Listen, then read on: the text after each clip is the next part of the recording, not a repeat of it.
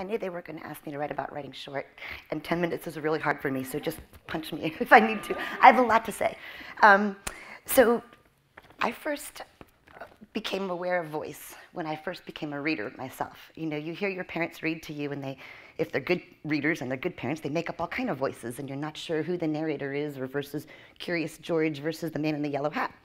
But when I became a reader myself, and I loved reading stories ever since I was a little kid, the first voice that I ever noticed was the voice of a little girl told by an old man. My favorite book still in the whole wide world is Charlotte's Web. And I remember reading the beginning of that book, my favorite lead ever still in the history of the world. Where's Papa going with that axe? Those words, what is it, 6 words? You know so much about the voice of that narrator and that character. It's got to be a little kid. Papa tells me it's got to be somebody like on a farm or something kind of rural. My dad was daddy. My father's dad was father. This is Papa. And where's he going with that axe?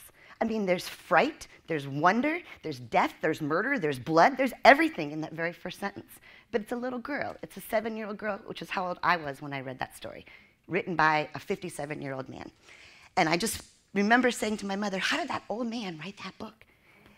You know, it was just an amazing thing to me. So that's my first taste of voice. And ever since then, I've tried to figure out, how do you do that as a writer? How do you give that to your readers, where you become somebody that they can relate to so immediately just from flat words on the page? And as a journalist especially, I think, you know, a lot of us grew up in the inverted pyramid style era, where the voice of the journalist was no voice at all. The voice of the journalist was invisible, or it was just, here's the information that you need to know. So when I became a college student, I was an English major. I wanted to be a reporter, but I wanted to have a voice, and I wanted to learn how to write, and I didn't think journalism was going to do that for me. So this has always been very important to me. So when I got asked to do this, Butch asked me to do a session on voice, and I thought, oh my God, that's so hard to do, especially in 10 minutes.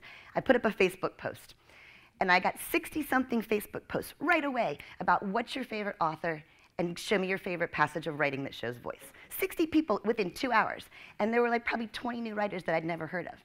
Well, that night, I put another post up, and I said, okay, how do you do that?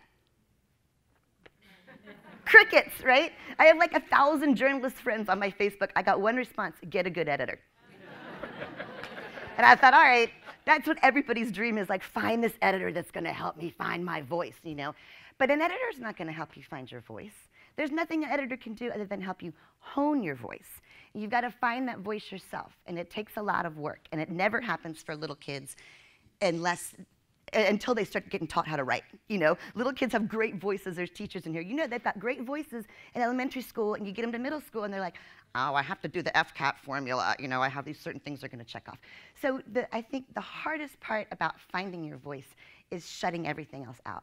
I mean, you can seed that by reading a whole lot and thinking about what works and what doesn't work. Songs, musicians are a great way to find your voice because their voices are so strong.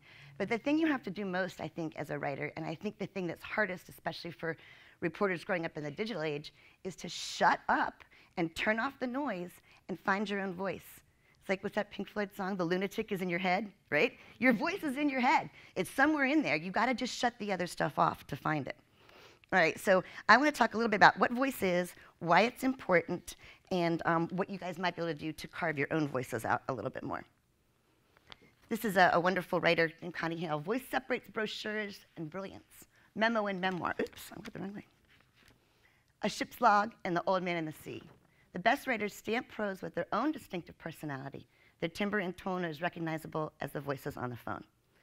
And that's the challenge, right? To me, that is the challenge. You want to be able to come up with a voice that's your own, that's distinctive. I love it when someone goes, oh my God, I read this story in the paper and I knew it was a Lane DeGregory story.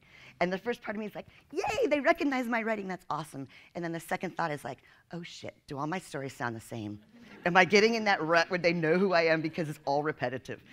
And I remember when I came to the Tampa Bay Times, the St. Pete Times, I came because of Tom French, because he was the most wonderful writer and inspirational teacher I'd ever seen. And do you remember we were working on a story about, after the mixed-up elections, I moved to right after those Chad elections. And Tom said, we're going to write a story about, a series, about ordinary people and how they react to this mixed-up election. But I want it to be, do you remember what you told me? The White Album. He goes, I want you to do the White Album. Every song on there is distinctive and individualistic, but every song on there is definitely the Beatles. And to me, There's no other rock group in the world that has different sounds, but yet you always know it's the Beatles. I mean, you go from I Want to Hold Your Hand to I Am the Walrus, and it's the same guy who wrote it. Like, how would you ever be able to believe that was the same band? But you know.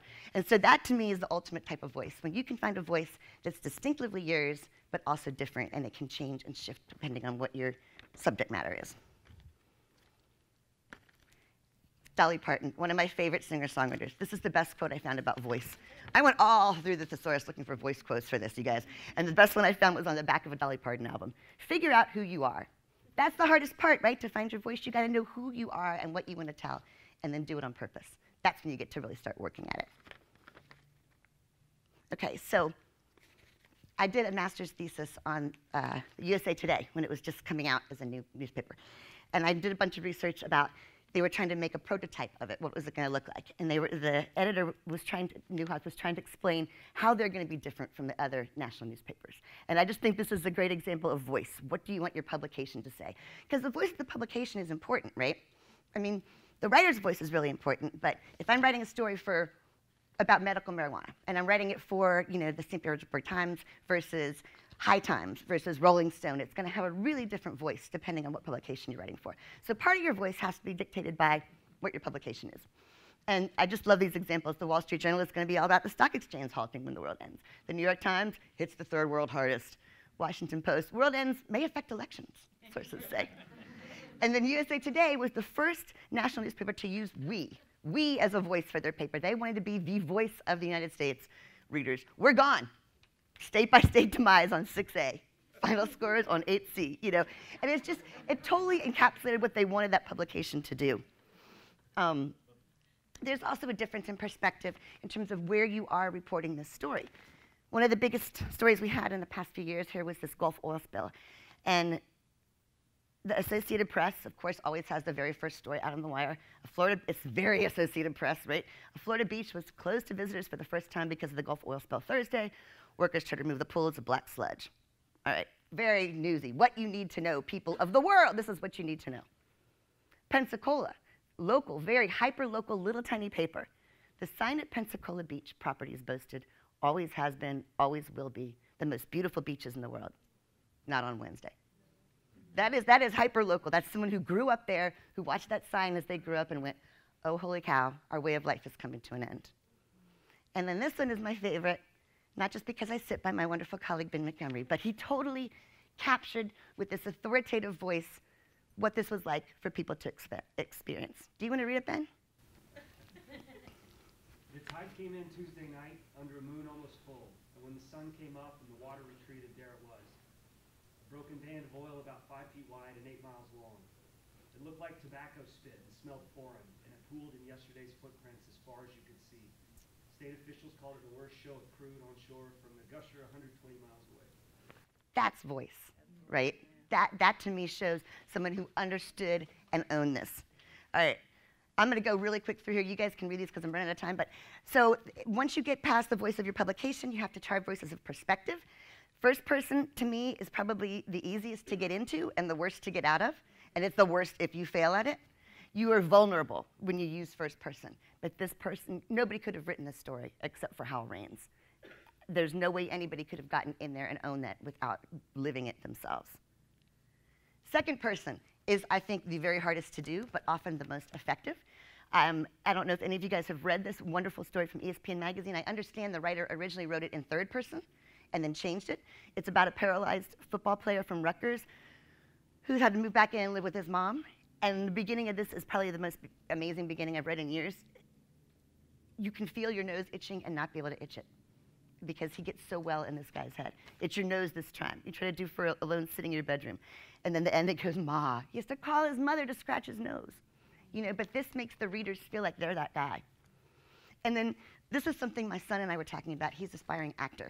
And how the biggest privilege and also the biggest pitfall you can come into as an actor is trying to live somebody else's life. Heath Ledger died over that tension. But I think we do the same thing as journalists, right? We inhabit other people's lives. We inhabit their worlds. And the easiest way for me to find a voice is to adopt somebody else's voice. So I try to get in the head of the person that I'm writing about. And this was a story about a mentally ill man who was getting his first job, his first paycheck. And I reported all of this and observed it, but I wanted to be inside his head. What was it like to be so scared of how people were going to judge you for making sandwiches too slow? Voice of authority. That's the voice I think people think of when they think of the voice of a writer. It's the John McPhee, it's the Ernest Hemingway, it's the I own this material like nobody else can own it. I'm not very good at that voice, but a lot of the best writers who you think of as writers with voice do that. This is my old and favorite editor, Mike Wilson, writing about a baseball coach. He's the game. I mean, there's nothing more authoritative than that to start out with. I'm done? Okay, I'm done. Wait, here's the blocks to voice. Okay, one thing I'll tell you really quickly is just turn off everything when you're writing. That's how you find your voice. Turn off your Facebook, turn off your music, turn off everything, and get inside your head. Thank you.